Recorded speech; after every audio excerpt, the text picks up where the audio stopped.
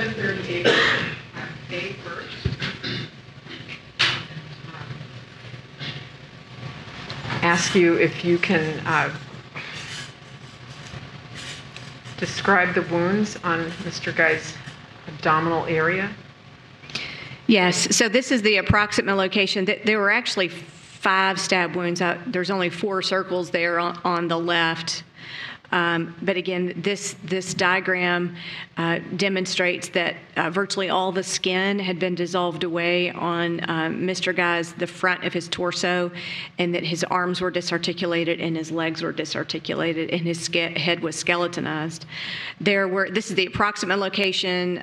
Again, these were visualized not in the fat like we see here, but once the abdominal wall was reflected or opened, I could actually see on the inside where those stab wounds entered into the body cavity.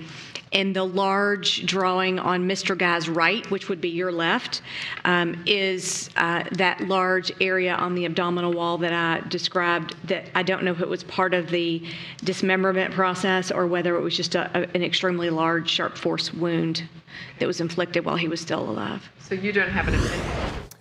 There's Joel Guy Jr. looking almost unaffected at the photos and the diagrams of his murdered parents. We'll take a break and we'll have more when we come back. Stay with us.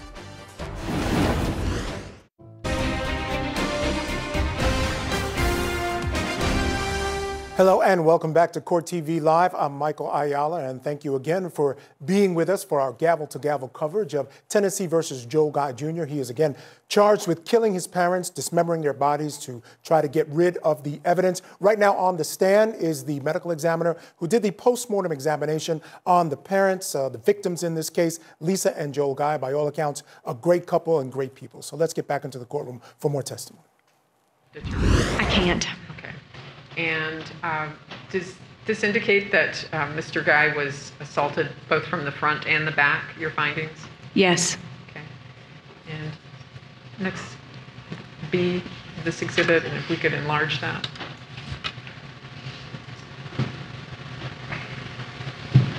So if you could just discuss your findings and the diagram. Sure.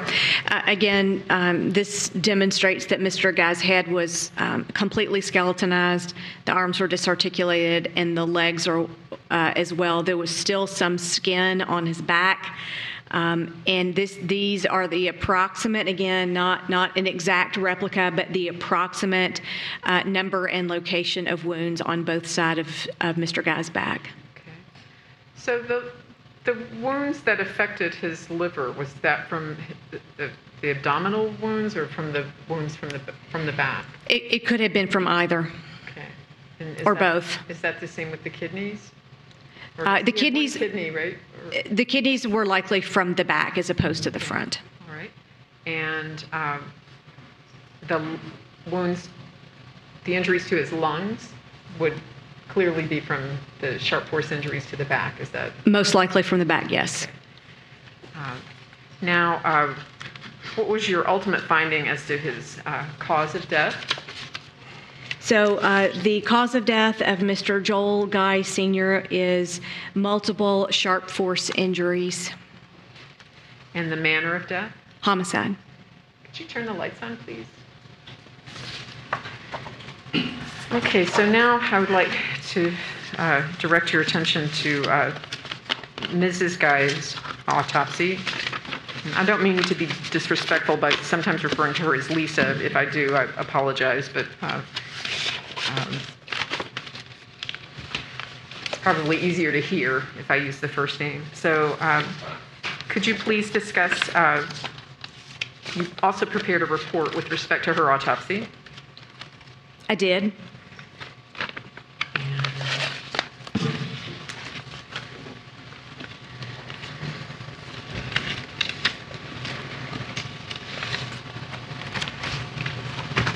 Get a sticker.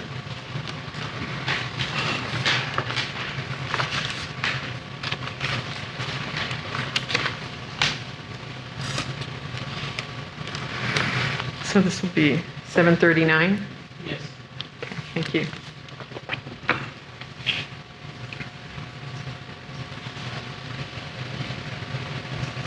And I'm going to show you, it's been marked for identification is Exhibit 739, and ask you if you recognize this document. I do. And what is it? This is a copy of the autopsy report for Lisa M. Guy. You would move this into evidence, Your Honor, please. Any objection? There we go. To the Exhibit 739. So Dr. Paz, if you would just sort of take us through this, through your report, just as you did with Mr. Guy's autopsy, and please discuss your findings. So, like Mr. Guy, Mrs. Guy was also dismembered. There was some differences in the degree to which she was dismembered and the way she was dismembered. Her head was completely severed from her body. Her arms were disarticulated at the shoulders, and her legs were disarticulated at the knees. So in comparison to Mr. Guy, who had his legs disarticulated at the hips, Mrs. Guy's legs were at the knee. So her thighs were still intact. Her thighs were still attached onto her body, but her head was completely severed and her arms were completely severed. Much like Mr. Guy, the skin of her back was still relatively well preserved compared to her front, where there was almost no skin left. Mrs. Guy's head was found in a large pot in liquid in the kitchen. The liquid in the pot had a slightly different character to it than the liquid in the plastic tubs. It didn't have the strong chemical odor. It had a slight odor of decomposition, but it did not have the chemical odor like the bins upstairs did. And the skin that remained, the skin and flesh that remained on her scalp was different. It did not have the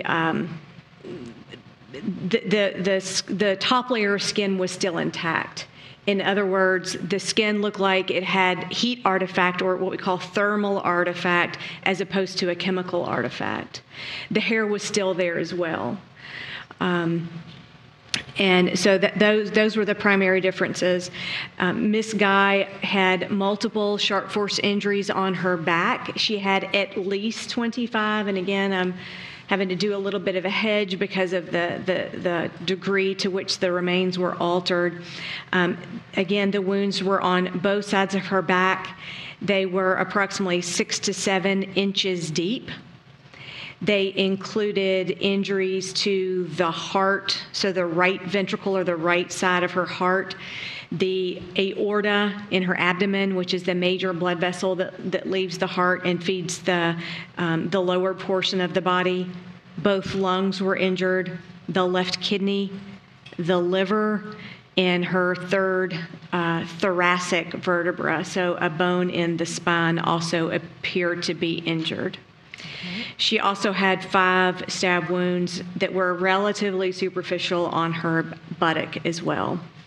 Would you describe these wounds as before death, peri-mortem? For the ones that I could tell, yes. There was also a large cutting wound on the right side of her abdomen that was in a similar location to Mr. Guy that I was not able to tell if it was related to the dismemberment or whether it was a pre-mortem sharp force injury. Okay. Did you take photographs of Mrs. Guy's injuries? Yes. Can you hear me? I can. I was just trying not to cut you off. I'm sorry.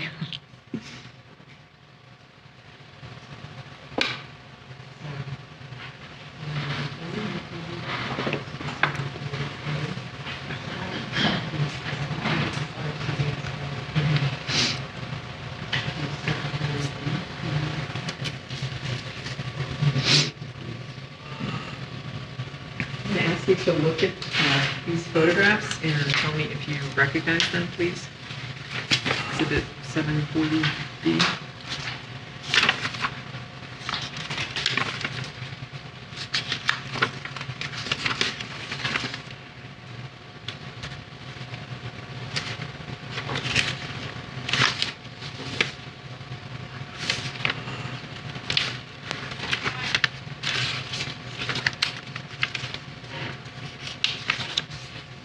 I do. And what did the photographs depict? These are, again, slightly altered photographs of the injuries from Mrs. Guy. Any objection? No, Your Honor. 7-4. You may publish. And if you would, as we just go through these, Dr. Hawes, just describe your observations that you made at the time of autopsy.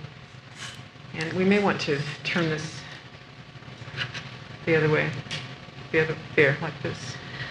Is that an accurate, just tell the jury what you see. Sure. This is, again, a slightly altered photograph, and it's a little difficult to tell where it is on the body because of the dismemberment process, but it appears that this is a stab wound that I've not previously described on the left of Miss Guy's chest. This appears to be the edge of the dismemberment of the arm, and this appears to be fatty tissue up here toward the head. So again, this is a stab wound on her, the left side of her upper chest.